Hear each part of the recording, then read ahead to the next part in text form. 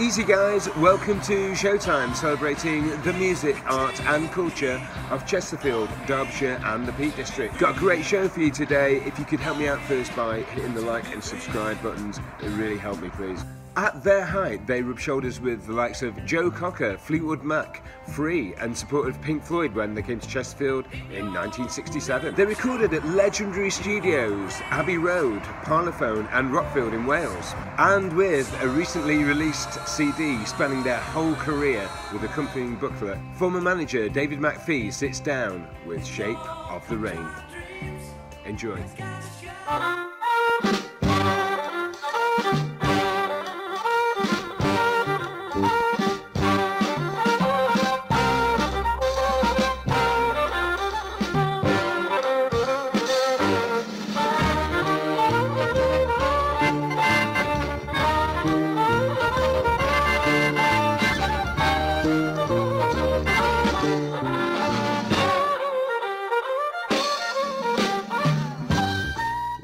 Right, this morning I'm at Shea Riley, which is the house of Keith and Linda Riley.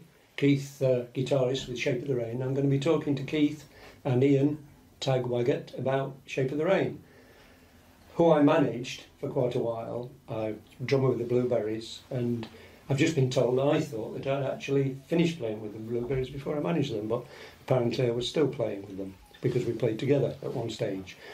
So I'm not going to say too much more because I'm going to let them tell us the history of the group, and I'll start with a question for both of you.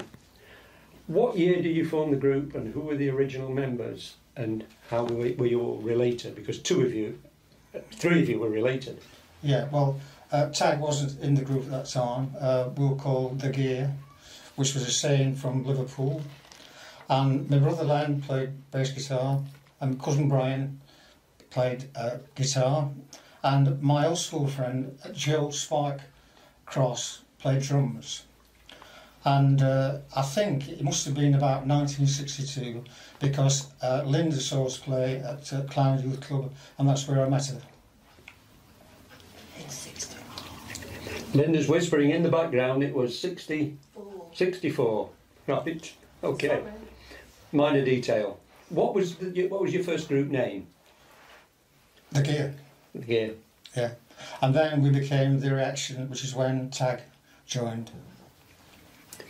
And what were the first venues you can remember playing before I took over as your manager and before you became Shape of the Rain, really? We used to do mainly youth clubs and village halls, basically. And yeah, the youth clubs were the main thing. That's where I first saw the Gear playing, was at Eckington Village Hall. They were doing sort of like Bo Diddley stuff, and so that's the first time I saw Keith, Brian and Len. Yeah, we did a lot of R&B soul covers and stuff, mainly because that's what you were selling me. Yes, that's Some Kind of Mushroom. Oh, yeah. Right, was it Hudson's then? Before Some Kind of Mushroom? Hudson's, in the market hall. In the market hall, used to play these soul records on this little turntable. Yes. That you had there. In the middle of the market hall. I can remember like distinctly you playing me Otis Redding, and I was just like knocked out by it. Mm-hmm. Although we didn't do any Otis Redding numbers until, funny enough, Tag joined when we were at The Reaction, and he used to sing Down in the Valley. Right, that's right, yeah. And this one for Keith. Before you started writing songs for the group, because you wrote all the songs basically, other than a few covers that you did, we'll come to that later. Before you started writing the songs, what were the covers you were playing at that time particularly? Well, looking back, we did things like High Heel Sneakers, Louise, the John Lee Hooker number. We did a lot of Motown stuff. We did, in fact, me and Brian used to sing It Takes Two together. Oh, right, really? Who did the Tommy Terrell? I'm not sure. Right. The one that had the operation. The one that had the operation, right. And why did you change your style so dramatically when you became Shape of the Rain? I think basically I got bored with playing covers and I found out that I could write songs. And little by little, one of my songs got into the act, then another one, till eventually 90% of the material we played I'd written. Yeah. And I was also influenced by the West Coast sound, which again is down to you. When I heard Love and people like the Birds and stuff like that, I was just quite gobsmacked. Yeah, and H.P. Lovecraft. Without trying to copy him, I absorbed him. As Dylan says, he doesn't plagiarise, he absorbs. Yeah, there's a big difference, isn't there? Yeah. Very big difference. And how did you come to feature 12-string guitar and, of course, the pedal steel guitar that Brian played? Well, I was in Sheffield one day, and I walked past a music shop in Norfolk Street, and they had this Hawaiian guitar on display, and it ran about 20 or 30 quid. And I just thought, well, that's something different, we'll try it. So I bought it, and I got this number called I've Been Wrong. And I started playing the lap steel Hawaiian guitar, and realised I couldn't sing at the same time. So Brian took over that role of playing the lap steel. Right. And then obviously things moved on, and Brian got more interested in the guitar, like the slide, but then he bought a pedal steel and integrated that into the act. But I mean, pedal steel has always been associated with country and western, but Brian used it in a different way. Yeah, and it was quite unique. Your sound was unique. There weren't many bands in the whole country actually doing pedal steel, using pedal steel. That's right. Yeah. And when you became the drummer, Tag, you became quite a showman. We'll come to that later, though. But can you remember many of the drummers in other bands who were around at that time, or many of the groups that were around at the same time as you in Chesterfield? I set the scene, by the way. I forgot to mention that we're in Clown, which is near Eckington and also near Chesterfield, and of course you were from Eckington. Yeah, So can you remember the groups that were around at the same time as you? The groups, the main group from Eckington then was called the Cobwebs, which were a guy called Ray Davern, who was the singer, and they used to practice and rehearse behind the West End Hotel in Eckington, which is now a shop now. But and so I was about 6 or 7. I used to go down there and listen to them rehearse and things like that. And they used to come up and listen to us inside instead of sitting outside. And I can't remember the drummer's name, but they were a really fantastic drummer. And they were playing like blues and rock. And that first really started me off looking at drummers. I was just mesmerised by the drummer. Yeah. And there were a few other little bands knocking about, but then all the clubs in Eckington and all that business, they used to have bands on Saturday nights, Friday and Saturday nights. There used to be the Van Tanners. And there were all sorts of different groups then and places you could go and watch. It's like unbelievable times then. Yeah. Really good. And there was one band, I seem to remember, and I think the drummer lost his arm in an accident.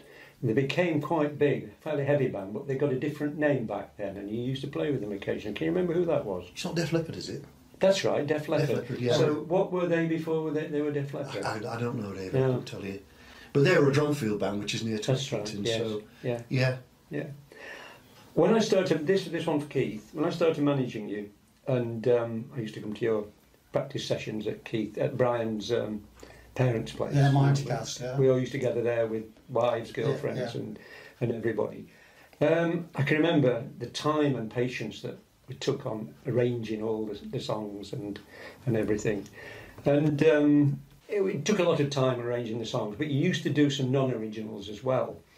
And can you remember the non-original songs that you did at the time when you became Shape of the Rain? Oh yeah, I could, Love, for instance, we did Live and Let Live, The Inner Planet, we did Do You Believe in Magic by Loving Spoonful, H.P. Lovecraft, Wayfaring Stranger, Watchtower, Dylan, yeah. Baby Please Don't Go, we kept from Year Dot. And that's on the new release, on the live, which we'll come to shortly. Because that featured Tag on bongos. Yeah. And and Birds, Rock and Roll Star. Yeah, that was a showstopper, that one, wasn't it? Yeah. For both of you, I commissioned my friend Roger Buck to do a lot of illustrations for your publicity. And he also did the artwork for the surround to Some Kind of Mushroom at the time as well. He was influenced by Musha and Toulouse-Lautrec. And a lot of your, I think we've got something here. Yeah. That's one of Roger's posters that designed, and this is an album cover. And there's lots of other things that we'll show later, or that will intersperse. Well, the thing was, it was the teardrop that made it special. That's right. Yes, it was. Yeah. He also, just a small matter, he did Linda's hairdressing shop time. Oh, did he as well? I didn't realise that. Right. In the same style. In the same style as that. Because Yeah. it was that period. Yeah, which it was all quite original for the time, wasn't it? Oh yeah. And I remember a photograph of you. That might have been before Shape of the Rain. No, it wasn't with Shape with umbrellas and coloured umbrellas and things. Oh, that's right. Yes, one of the first. Yeah. That's one of the first photographs of the Shape of the Rain. I'm sure it is there. Yeah. Yeah. Well, the thing was psychedelia at the time, and we tried Yeah. to recreate that, didn't we? Yeah. That's Yeah. it. But the interesting thing was, like, talking about psychedelia, there was an article by Justin Hayward in one of the magazines I read. Of Moody Blues. And yeah, and he said people at that time were writing psychedelic songs who would never taken LSD. No, I was one of them. And Yeah. you just absorbed it. Yeah. Really. Yeah. And it's true that I can see it now, looking back. Yeah. Yeah. I mean, the point was, I suppose, you didn't actually have to take LSD to do that, did No. you? But I suppose people who did take it probably did bring a different aspect to it as well. So there was a reason for it to some I mean, degree. there a Moody Blues track, I remember, and it was titled "Thinking is the Best Way to Travel," which I thought was really deep. Yeah. That's I can't remember what album that's off. Maybe In Search of the Lost Cause or something. Yeah. I mean, the money that you were getting at some of the pubs was quite paltry, really, £10, £12. And this is what Joe Cocker was getting as well at the same Yeah. time. Yeah. And so I started to get you some university gigs, and you basically became the house band at Sheffield University, didn't That's you? right. Yeah. Playing with some very big names. Can you remember the names of the people that you supported at Sheffield University and at other universities too? Ooh, crikey. Well, I mean, Everybody. Well, obviously War, Love from America, Arthur Lee's Love. Jack Bruce Band, Jack Bruce, Um, The Gun, Colosseum, Kinks, Kinks, yeah, Free Free, at Velvet Underground. yeah. John Eisman's Colosseum, There's so many. Like, Jethro Tull. Yeah. Tell us the Arthur Lee story at Sheffield University. Tell us what. Sorry. The Arthur Lee story at Sheffield University. Well, it was Arthur Lee's birthday when we played, and we'd done our set, and Arthur came from the dressing room, and he lurched on stage, obviously intoxicated by something unnamed, and lurched into my 100-watt Marshall stack and demolished it, basically. But it still worked after. Yeah. And of course you used to do two love numbers, didn't you? But Oh, yeah. you didn't do them We that didn't do night, them that did you? night, no. No. And he didn't do any of your numbers either, No, did he? that's So true, it that's was true. fair That's all true. round, really. For Tag this time. Oh, well, no, I didn't mention we got more money at the universities. And so we started to get Yeah. 25 £200, quid yeah. and then went up to 100, 200 over the years. And they were the best gigs to do, really, at the university. Because you get a better appreciation from the crowd, didn't you? Well, the thing was, though, we used to play at Black Swan, and we used to play there for like 25 quid or whatever. Yeah. And Terry Steeples, who was the landlord there, offered us that fee or the takings on the door. So Linda and Brian's girlfriend at the time, we accepted takers on the door. Yeah. And it was like 3 times that at least. Mhm. So it was a good thing for us. Yeah, because Joe Cocker was the most popular band who played there, but after him, you were probably second or third, and I can remember the place being rammed when you played. Yeah. Used to that's play right. afternoons and night as well, Yeah. afternoon time. But Terry was absolutely fantastic. He used to look after the bands because he used to come into the dressing room after first photo or whatever and say, "What are you having, lads?" Yeah. Go and fetch you a tray of beer and stuff like that. He always made sure we were okay. Yeah. He was a big Really guy, wasn't good. he? I Yeah, seem to big remember. chap. Yeah, really good. Yeah. This from you, Tag. You're a good drummer and percussionist, but you're also known as the showman of the group. And you used to get up to quite a few exploits, I seem to remember. So tell us about a few of those, if you can. The ones that you can tell us about. Well, in them days, the PAs weren't really up to much and as powerful as what they are now these days, and so you only had one microphone on the drums that were usually in the bass drum, so you had to really hit the drums hard to get through, to come above Keith and Brian and that. And so sometimes cymbals would go flying or wherever, a drum would come off. And also I used to do some things quite rude with a microphone stand, doing a love song called Live and Let Live. But I shan't say too much about that, but some people... Well, we won't demonstrate with the microphone. Well, it used to be a laugh, it used to go down pretty well. But yeah, fantastic, yeah. I can remember you swinging on the curtains at the Black Swan. Yeah, I might have done that. You made an entrance swinging on the curtains. Did the curtains come down? I can't remember that. Or were they strong enough to stand it? Part of the curtains came down, yeah. I'll tell you a story now about Taggart had wrote a song called Eastern Woman, which he sang, stood up, and we backed him. And our two roadies at that time, Bob Ostroft and Dave Brookfield, to ensure that he got the lyrics right, had printed them on a roll of wallpaper, along with obscene drawings. Right. And they spread it out along the front of the Black Swan stage. To put me off. There were lots more. I know there were. If you think of any more later, we might go back to that. But at one stage, I booked Pink Floyd at Jimmy's at St James's Hall for the Chesterfield Technical College Rag Ball, I think it was. They wanted a band, and I put Pink Floyd on for them. And you backed them, didn't you? That's right. I believe that you spoke to Nick Mason in the dressing room at some stage. That's right. They sound checked, and they came back into the dressing room, and we were setting our gear up in the dressing room at the back, and I got a Ludwig kit then, and he was using a Premier one, and he said, "Do you mind if I have a play on your kit?" I said, "No problems, like." And he said, "Well, as soon as I can afford it," he says, "that's what I'm going to get next, is a Ludwig kit." But they were really nice to talk to. Yeah. And there used to be a magazine out then called IT, International Times, and they were in... we were playing, they were full spread about then. Yeah, it was one of the alternative magazines I used to sell at Some Kind of Mushroom. That and Oz. Yeah. And Friends with a Z, I think, as well. So we were obviously on first, and sure enough, who stood watching us? But Pink Floyd stood right at the front. Yeah. Just watching us play. Yeah. Frightening, really. Yeah. Similar story to that. We, Blueberries, played with Spencer Davis Group at the Mojo at an all-nighter, and it was so packed that Pete York couldn't get his drums through, so he played on my drums that night as well. Yeah. And it was also Stevie Winwood's birthday. Similar to what you were saying about Arthur Lee's birthday, it was Stevie Winwood's birthday, and I think he was 17 or 18, unbelievably, and we had champagne with them in the dressing room as well. Oh, so I think did you play with Spencer Davis, or was it Traffic you played with?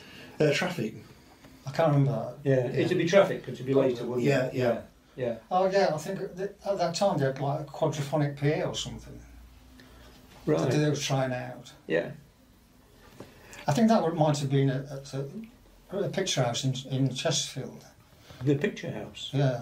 Which was that place? It's a bit Odeon, wasn't it? Not Odeon, the one... Regal? Yeah. Yeah, Regal. right. Regal, Yeah, because there were a lot of big names appeared there, weren't there, as well?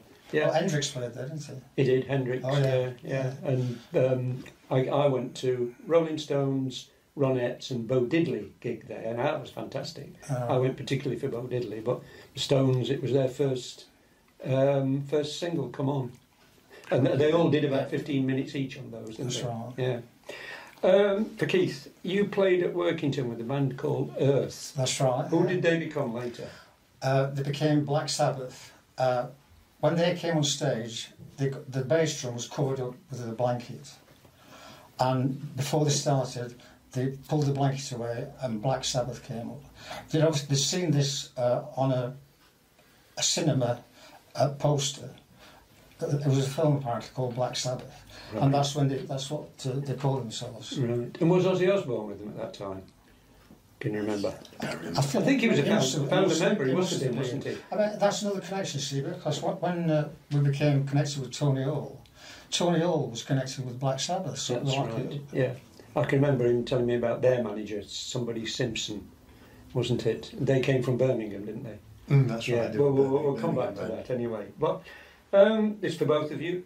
Tell me about your London gigs and other further field experiences. Where did you play in London? You played quite a few places, didn't you? The first one we played in London was Blazers, where Hendrix made his appearance in London. You're only a small venue though, weren't it? We were surprised because you're thinking you went into London, it's going to be some sort of big place or whatever. It was only a small place and a small stage. You just managed to get your gear on. Yeah. But it was absolutely fantastic atmosphere in there. John Lennon would be going in and all these different people were turning up. There were places for these people to Yeah, go. that's right. Yeah. We did like Speakeasy, Revolution, Marquee. Yeah. You were playing at, we did Speakeasy and there's like Eric Clapton walks in and people like that, Ginger Baker's in the audience, people were looking round at each other who's coming in and you stop and have a chat or whatever. It was absolutely brilliant. Did you feel intimidated when you played there because of the Not people really, in the audience? No, well, this thing, you know, despite all the big bands we played with, we were never intimidated because we knew we were good enough, really, basically, without being big-headed. Yeah. And sometimes the audience liked us better than the big names. Well, I can remember that. You did actually outshine quite a few of the people that you played with. And certainly always held your own, at the very least. So, Tony Ashton, he used to turn up to some of the gigs down in London and he used to just get up and play with us. Ashton Gardner and Dell, Tony Ashton. Yeah. And we said that Redbone guitarist, bass player, he got up and he says, like, just play this riff, and he says, follow me. You didn't know where the one was. It was so complex. I just turned my guitar off. And mind. He was just unbelievable. Yeah, he was very funky, wasn't he? Yeah, I think the Redbone were. Yeah.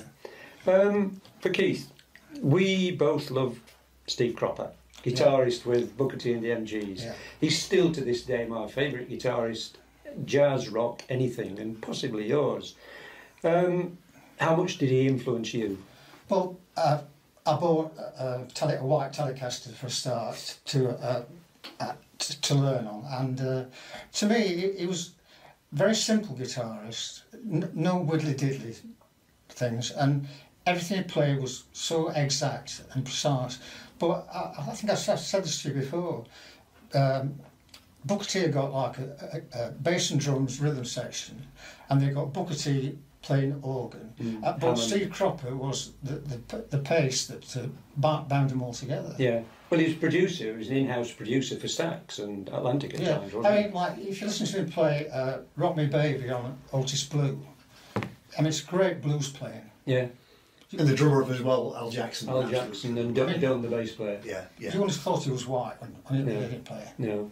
And his rhythm playing was integral to all of that Stax sound. That's right. The Otis Redding records, the Eddie Floyd records, all of those. He played the rhythm, he produced the records, he played the rhythm on those. And wrote some of the songs as well, didn't he? And wrote a lot of the songs with Sam and Dave. He wrote some stuff with Sam and Dave too. Well, some was like tremolo guitar playing on the ballads, which is superb. Yeah, the first Otis album, Otis sings Otis Redding's Soul Ballads, I think.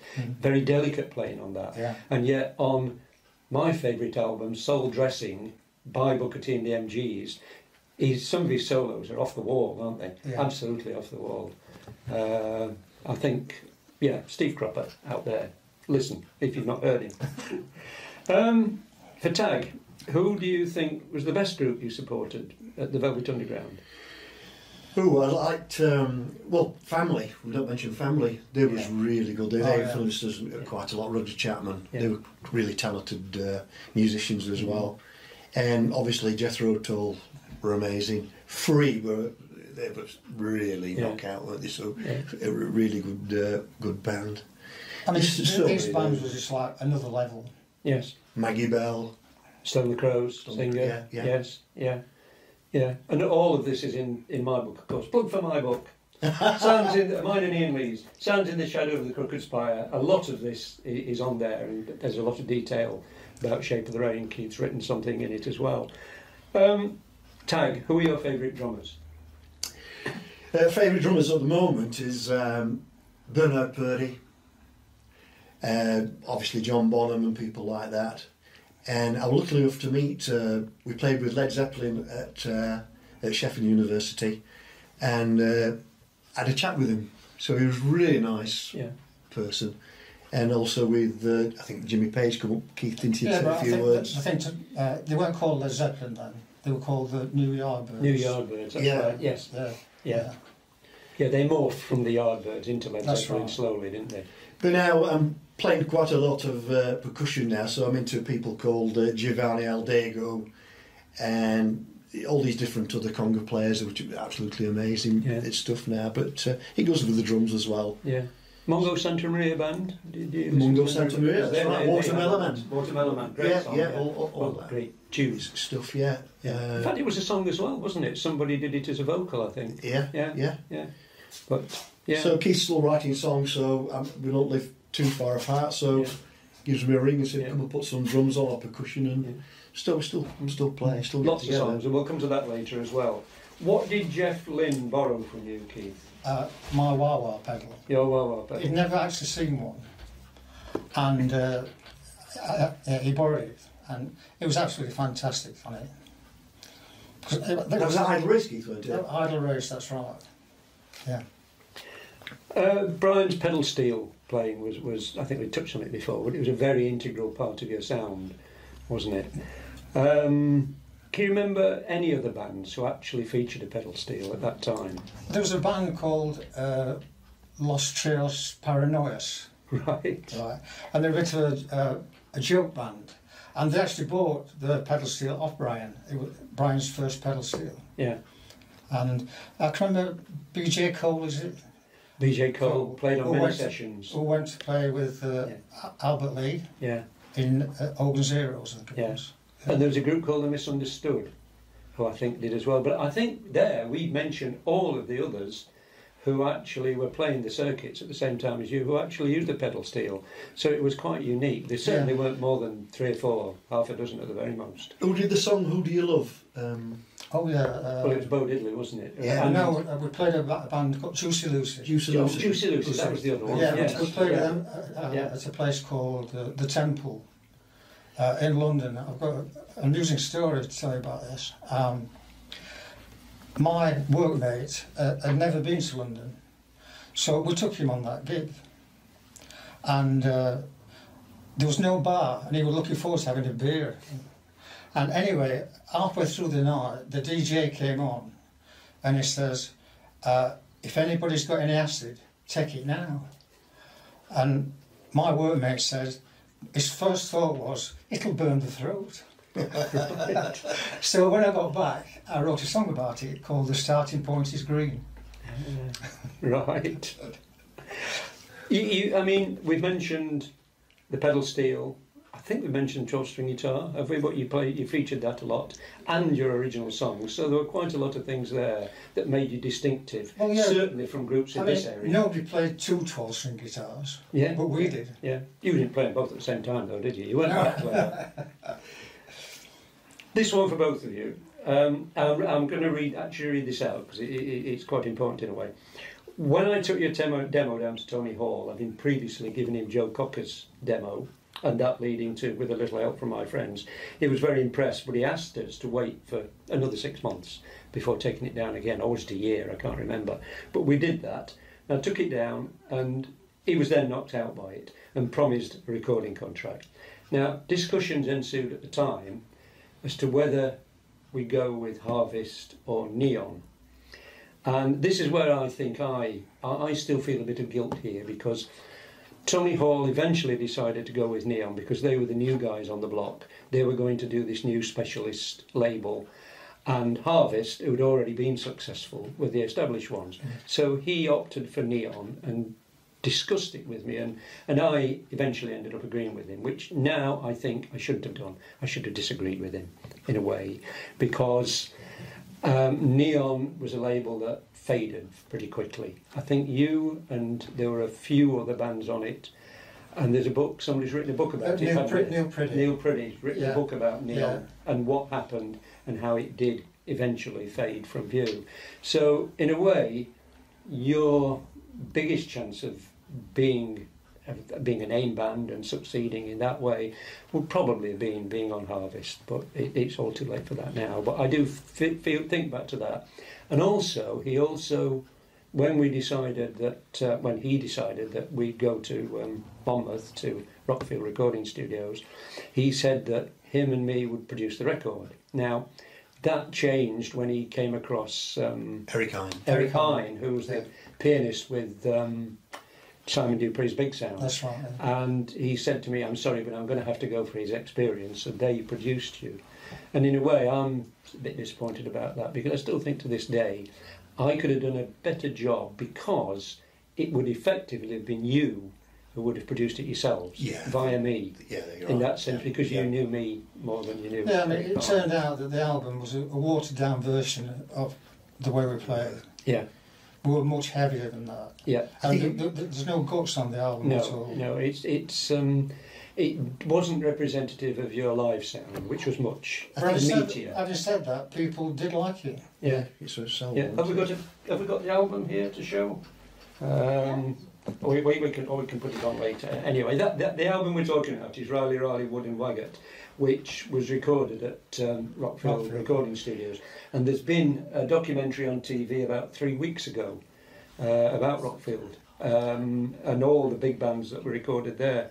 Tell us about your experience at Rockfield Recording Studio. It was just we're just starting out then, and so it was still a working farm as well. So the studio itself, the actual control room was quite nice. Yeah. But the main studio where we were setting up and all that business, which was like you're in stalls where these cattle used to be and things like that. So when you were recording, you couldn't see all the band members. It was just like being isolated.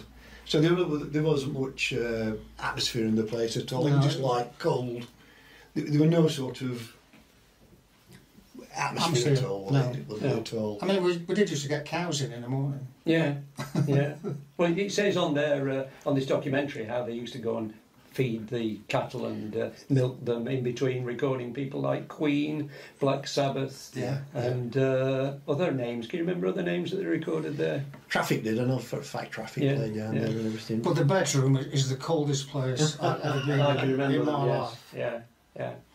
We was like sleeping as clothes because it was just so cold. Yeah. If we were recording at night and we'd gone into the studio and found out that we'd left something behind, nobody would go back on their own. It was so frightening.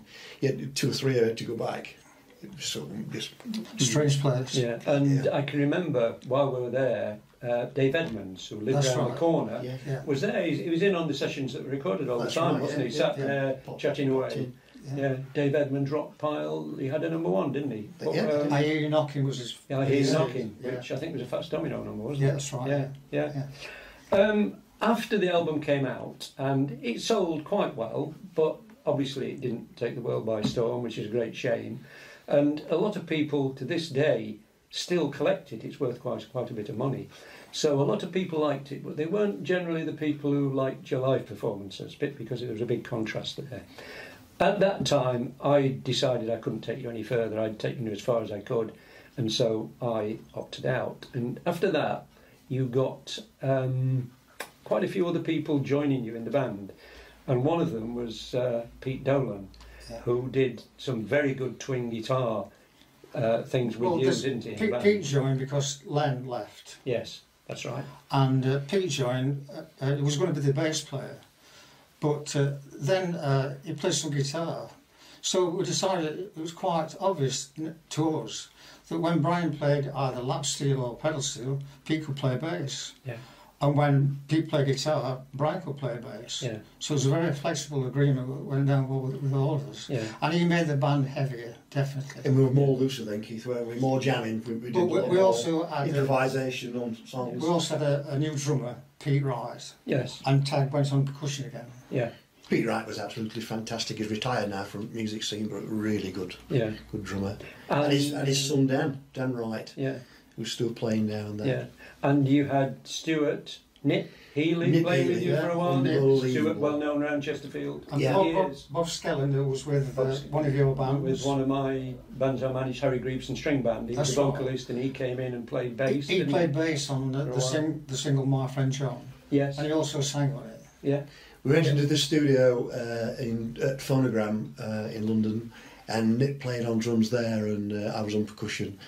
And I think they're the best sessions we did. Yeah. They were just one or two takes. I Don't Need Nobody, and We're Not Their Boys, and Words. Just so I think Shape of the Rain are the best. Yeah. We didn't mention the singles that you put out. You put out Woman, which is a great song, and that, if it had been promoted, could have been a hit. I'm convinced. I think that was one of the things about Neon. There was no promotion, no publicity. No. And no really big bands on it either. No. We did some recording though, didn't we, at ITN for cinemas and that across Europe. Yeah. We did a film to promote it. What happened to that? I have no idea. No. I mean, I always thought, and I think I pushed at the time before I left, for I Don't Need Nobody to be a single. And again, I think either that or Woman could have been hit singles if the promotion had been behind them. But unfortunately, it wasn't at the time. For both of you, how many different releases of Riley Wood and Waggett over the years on CD now, on CD, yeah. On CD now, not on vinyl. There was one. One came out on Repertoire, which I didn't know anything about until Dave Brookfield phoned me and says, "Do you realise you're out on CD?" Yeah. And that was followed by another one, Radioactive. Yeah.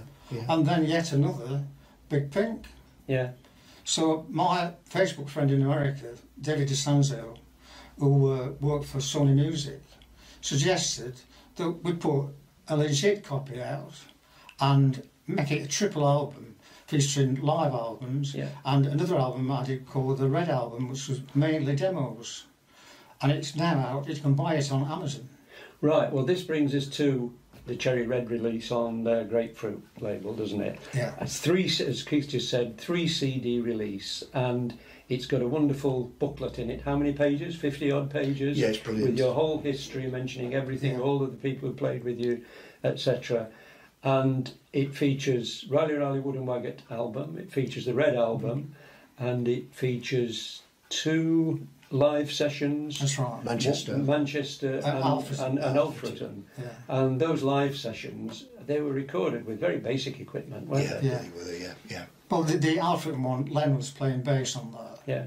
And it was mastered by the bass player from Oakwind. That's right, yeah. Yeah. Yeah, a sort of mutual friend of ours, Robert Griffiths, he arranged that because him and his brother ran the concert at Alfreton that he played in, didn't they? That's right. And so they were in touch with Hawkwind, and they arranged for the mastering, and it's on the 3 CD set. The Red album has got a track on it called LO503, which we recorded at Abbey Road with Jeff Emmerich. Yeah. That was fantastic. That was going to be a single, but That's right. what happened is just nothing happened. I don't know. Again, that could have been successful because it was a sort of futuristic thing, wasn't it? Similar to there was something else many years ago on similar lines. I seem to remember. Yeah, that's right. It was a very good one. Will have numbers, so the name's not the same. Yeah. But that studio, Abbey Road, I mean, obviously with Beatles and everything like that. And we went down there, and we only had probably about a couple of hours in there, but the Jeff Emmerich came across and he said, right, he says, just put your kit in the corner there. Yeah. And he said, just run round your kit and things like that. And the sound was just unbelievable. Like So just a few seconds of... Yeah, you did one demo in Abbey Road. Did one somewhere else? Polydor Studio, was it? We did Summit Phonogram and we did Summit DJM. You were there, I think. Yes, yeah. I remember the DJM one. And Roger Bain, who was Black Sabbath's producer, did those sessions. Yeah. They did, yeah. Another connection with Tony Hull again. Yeah. And it was the guy that Yardbirds, Keith Ralph. Keith Ralph, he came down. Yeah. After we got out of the pub. Yeah, Robert Price and I was at the pub. I can't remember what studio that was. I can't remember what studio it was now. That was a very basic studio, but like Tag says, Keith Ralph, we were like, wow. Yeah. But he went pub all the time. Yeah.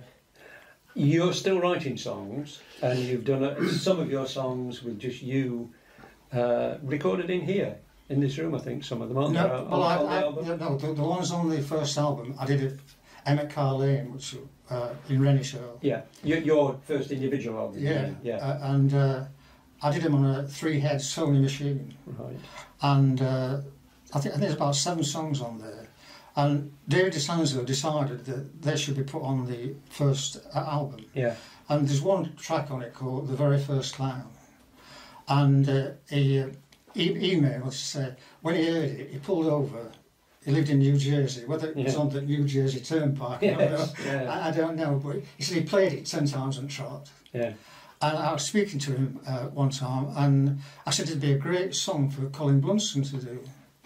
And he became a Facebook friend of Colin Blunston, Yeah. and he suggested to Colin Blunston to have a listen to it, but I've heard nothing since. Right, yeah. Well, David DeSanzo was instrumental in getting this release on Cherry Red, wasn't he? Very. So thanks to him for that. But you're still writing songs, and I think you've written over 200, haven't you? Yeah. And I could play about 3, I think, now.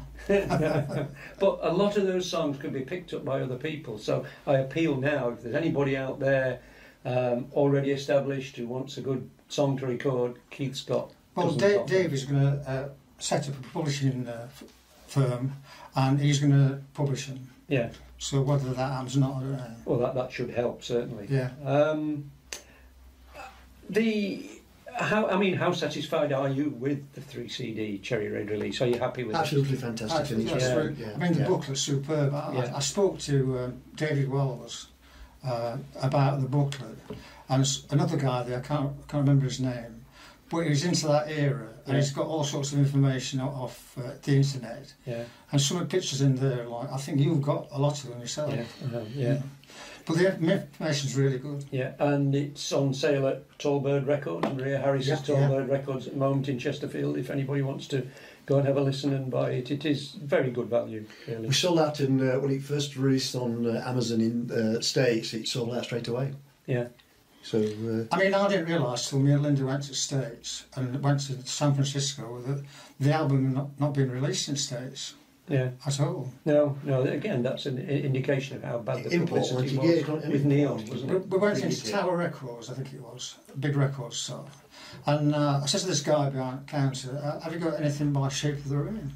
So he went on computer, looked, and said, sorry, no. It's a groovy name though, man. Well, at least he I mean, I never realised they hadn't got it because it's not been released there. Yeah. Keith, how many guitars do you have?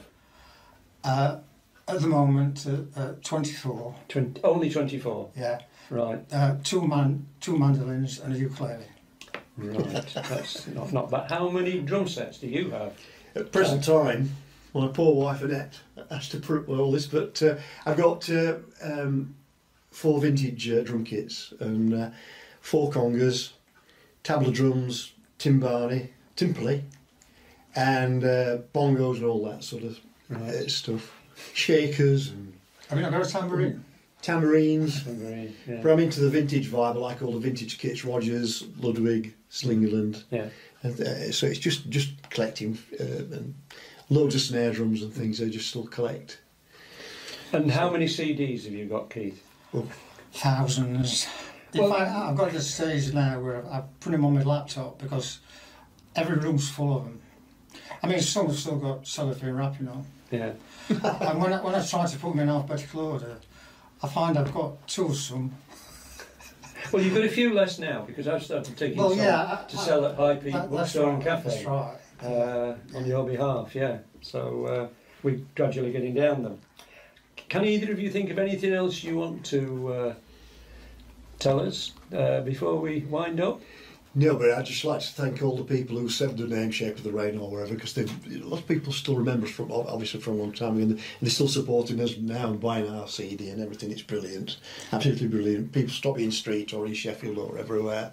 I remember once having a Facebook friend whose dad had died, and she wanted to auction the album, because at that time the vinyl album was selling for like £300. Yeah. And I advised her to put it on eBay. Yeah. But unfortunately she didn't take my advice. Yeah. But I think she still got something like £275 for it, which she put towards the funeral costs. Yeah. I mean, it's over the years we've chatted, haven't we, about how good it would have been if you had become a big name band and played Woodstock and etc. But it didn't happen. But what you was very special, and we've said, haven't we, that it's your legacy. That's your right. legacy's there on that 3 CD album, and I think it's a very good legacy. Finally, how much do you miss playing with Shape of the Rain and those days? We really miss it all the time, Keith. All the time. Yeah. It was really good. It were a family. I mean, we went through a lot together. Mm. I mean, one time we played in London and we got an old Bedford ambulance. And when we came out of the venue, somebody smashed the windscreen. Now, a windscreen for a Bedford ambulance in the middle of the night in London is not easy to get. No. So we had to drive back all the way holding a polythene sheet. So I think that's an horrendous. experience. Yeah. Experience that a lot of bands went. I can remember us driving up from London without a windscreen from London to drop somebody off in Norwich before coming back up to Chesterfield. In fact, it took about a week from the air to come back forward. Yes. What we used to do as well, because we used to be coming back from London at early hours of the morning or whatever, and there was only Brian who passed his test. But when you're on the M1 then, in the 1970s or whatever, there's not much traffic at all knocking about. Okay. So Brian used to set off driving, and then without stopping, somebody would jump into the seat and just carry on, just say carry on, kept it same gear, just carry on going. Yeah. That's how we used to come back. I mean, at that time, we used to drive back from London and we'd get back to like Renishaw, where I lived at that time. And my dad would be in the queue for the pit bus at like 6 o'clock in the morning. Yeah. And I'd just say hello to him and straight to bed. Yeah. Anyway, we've got to wind up there. I'm going to say thank you to Tag, Keith, and everybody who played for Shape of the Rain in the past as well, most of whom I think we've mentioned. And just to say as well that the story of Shape of the Rain is the story of many bands in the country who were almost bands, who almost made it, but not to belittle that, because they've all got a legacy in the enjoyment they had in playing together, the enjoyment they gave to people, the audiences that they played for. And so we'll wind up on that positive note and say thank you, Keith, and thank you, Tag. Thank you, Aaron, for filming this. Over and out. Well, that's a wrap, guys. I hope you enjoyed this episode again, and please make sure to like and subscribe.